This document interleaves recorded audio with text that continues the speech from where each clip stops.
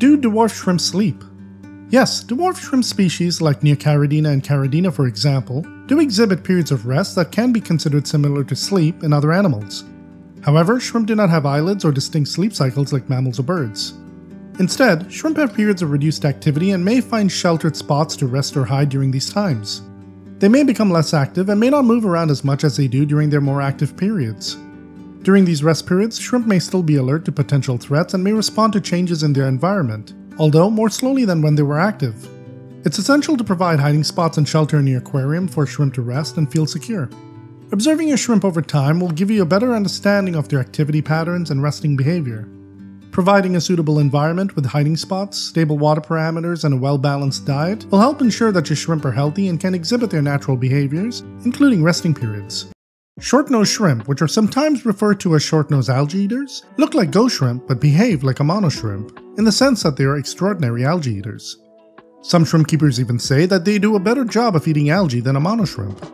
Unlike Amanos, these shrimp are not as aggressive when it comes to food, hence why they make excellent tank mates for other peaceful fish or invertebrates.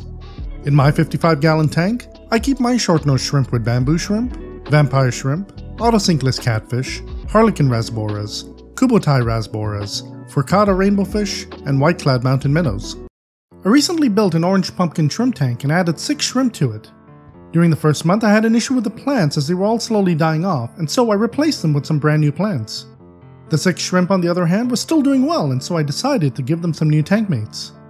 Let me introduce you to the Thai microcrab. For only 1 centimeter in size, they're pretty feisty. Fast forward a few months and I faced another issue. The new plants I'd used, which were Brazilian Nilodia and Sylvania, I came to find out were banned as of 2024 in Ontario, Canada. I ended up replacing the plants again, but I noticed something. The 6 orange pumpkin shrimp that I had originally placed in the tank had multiplied and were now more than I could count. My shrimp colony had exploded, and I look forward to seeing how much larger it's going to get.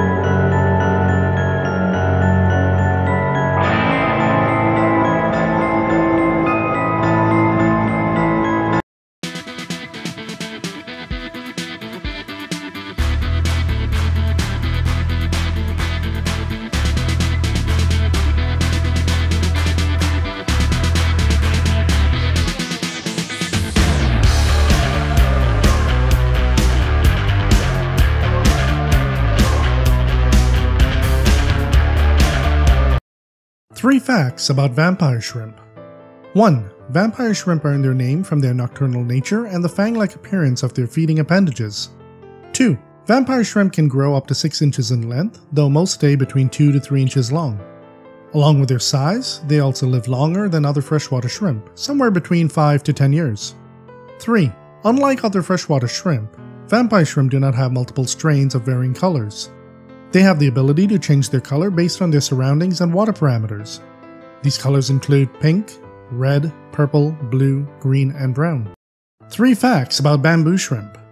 1. Bamboo shrimp love a fast flow because they're filter feeders, and a fast flow helps bring them a constant supply of food particles to feed on.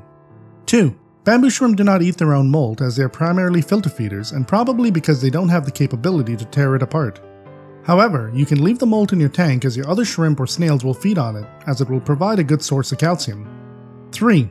When it comes to sexing bamboo shrimp, they are slightly different than other shrimp species. Unlike most shrimp, male bamboo shrimp are larger than females and their forelegs are also much thicker. These are painted fire red shrimp, which is a high grade within the red cherry shrimp variety. These are Bloody Mary shrimp, which are distinctly separate. What sets them apart? Bloody Mary shrimp are selectively bred from chocolate shrimp. Unlike painted fire red shrimp or any other grade of red cherry shrimp, whose outer shell showcases the red pigment, Bloody Mary shrimp have translucent exoskeletons, but their tissues contain the red pigment.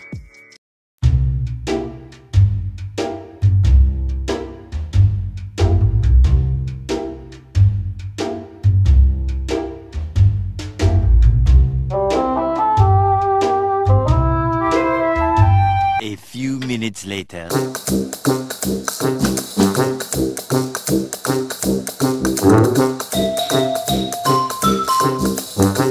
When observing most shrimp, you can tell they are about ready to molt by the dulling in their color and shell appearance. But what if the shrimp is translucent like the short-nosed shrimp? In such cases, I personally rely on examining their eyes. As a shrimp prepares to molt, it secretes enzymes that dissolve the inner layer of its exoskeleton, allowing it to shed the old shell and emerge with a new, larger one. During this process, the outer layer of the carapace may become less shiny or even appear slightly cloudy as minerals are reabsorbed and the old exoskeleton loosens. I've noticed that the eyes of the shrimp gradually lose their solid color, becoming cloudy to the point where they look like they have eyeballs. This is because the carapace of the shrimp, which provides a protective covering for the eyes, starts to dull. At this stage, I can usually tell that within the next 24 to 36 hours, the shrimp should molt.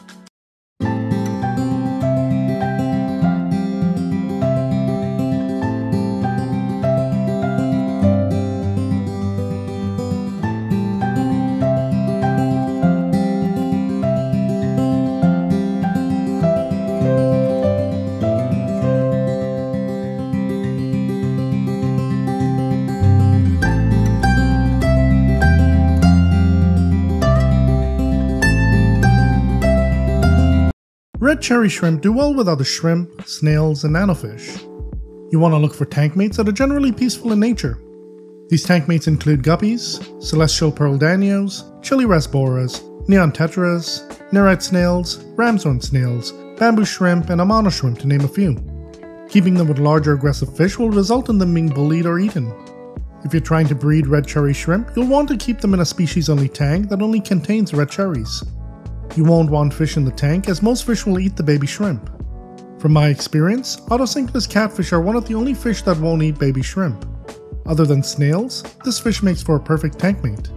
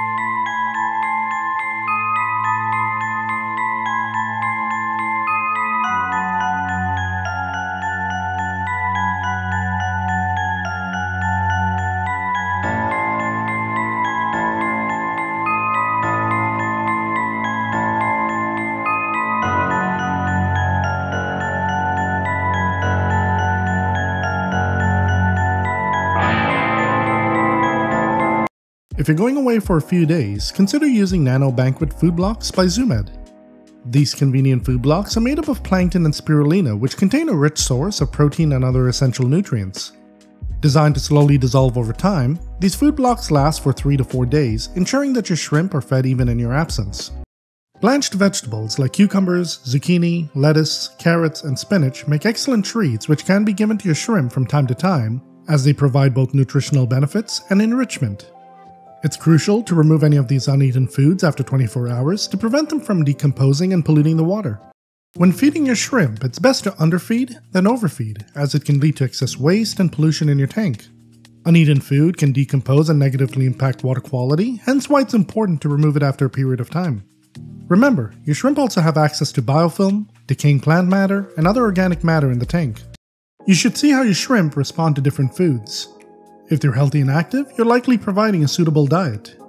If they're showing signs of poor health or reduced activity, you may be overfeeding them and may have to consider adjusting their diet or water conditions.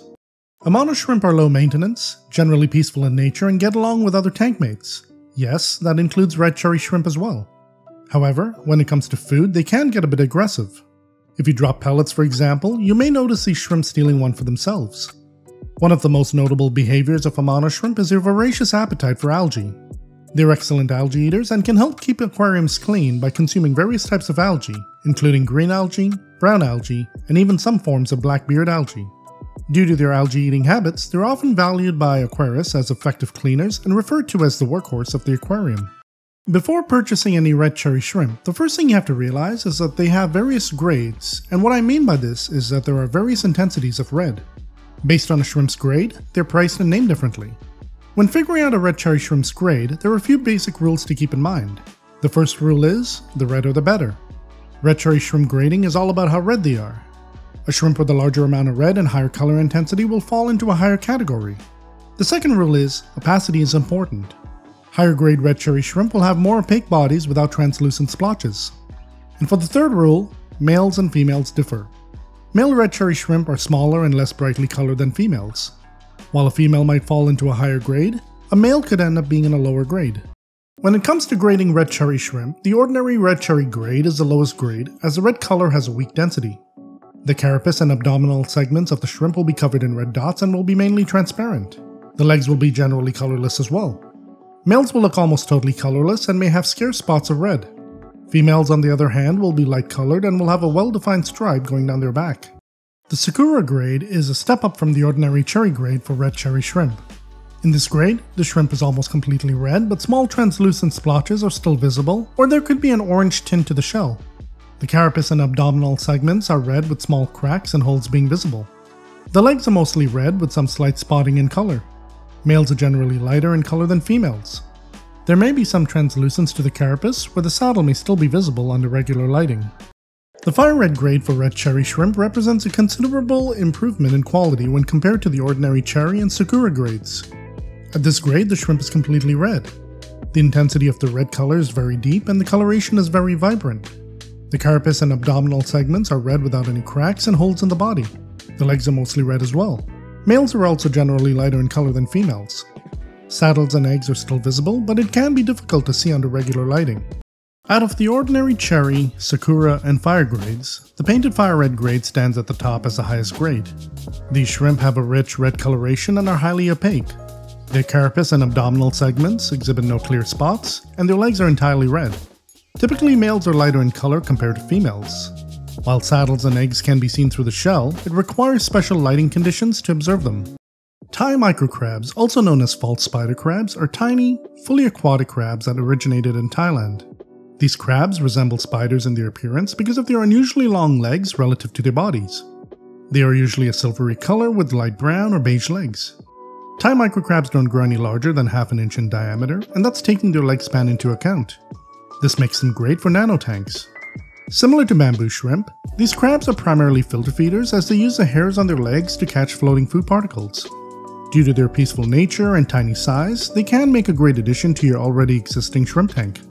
If you're watching me, keep watching. The best part